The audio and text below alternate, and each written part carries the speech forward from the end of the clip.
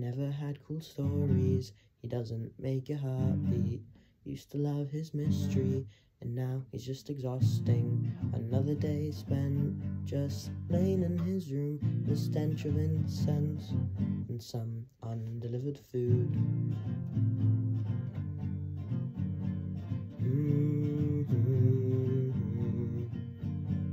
And she thought, what if he thinks I'm the one? And I'll be forced to rot away with him and his obsession of trivial things, like the amount of fucking love arts I finish a text message with.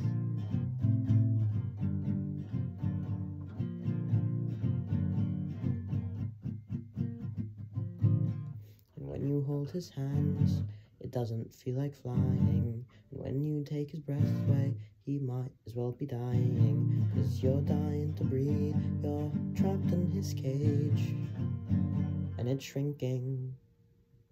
And she thought, what if he just never leaves? And if he doesn't get the message, and he doesn't hear my pleas? So she just started screaming.